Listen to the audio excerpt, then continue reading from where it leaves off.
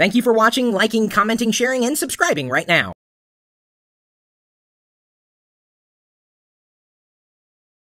Flash is not just a superhero, it's also a program that you likely already have installed that allows you to view content that was created in Flash. Well, what is Flash?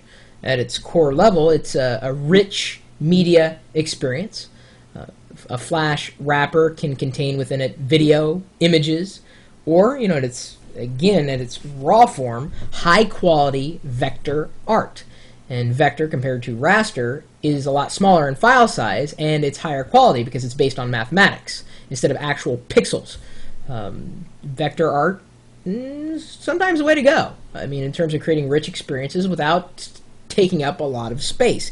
Even on faster connections, a large image can slow down the loading of a web page. Could be one of the reasons why Macromedia Flash, well, I guess it's now Adobe Flash, since Macromedia was acquired by Adobe, is so prevalent.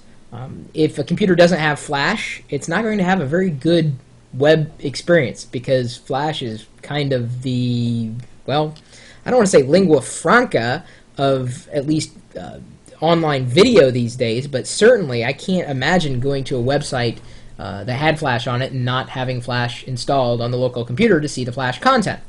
So, to create a Flash presentation, a Flash image, a Flash banner, a Flash button, something in Flash, you may have to go purchase Adobe Flash and spend hundreds and hundreds of dollars on this creation tool that may be a little overwhelming, maybe overkill. Or you could go and purchase an alternative Flash creator known as Swish. And we had a person come into the chat room the other day who went by the handle II. Haven't seen him or her since, but he or she was asking Jeff, who was on video at the time, should that person choose Adobe Flash or Swish, both of which create Flash files. And I looked at it and I thought, well, neither.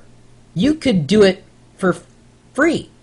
There's a piece of freeware. It's been out for years. Now, it's not much to look at, but it's free, and it will help you create Flash files in a Flash. It's perfect for people like you and me, well, maybe if you're like me, that don't really want to develop a lot of Flash, but still want to create Flash files with ease. Point, click, drag, drop. You know what I'm talking about? You know anyone know the program? I'll give you guys a second here.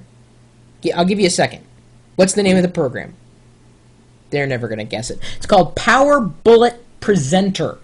Power Bullet Presenter. There's a free version and a shareware version, but the free version is just fine. I can't even remember what the shareware version is. I'd registered it at one point, but it honestly didn't add so much more that you couldn't get in the free version. And in the free version, the nice thing is you can do anything that you would want to do within Flash. Again, I'm talking simple stuff.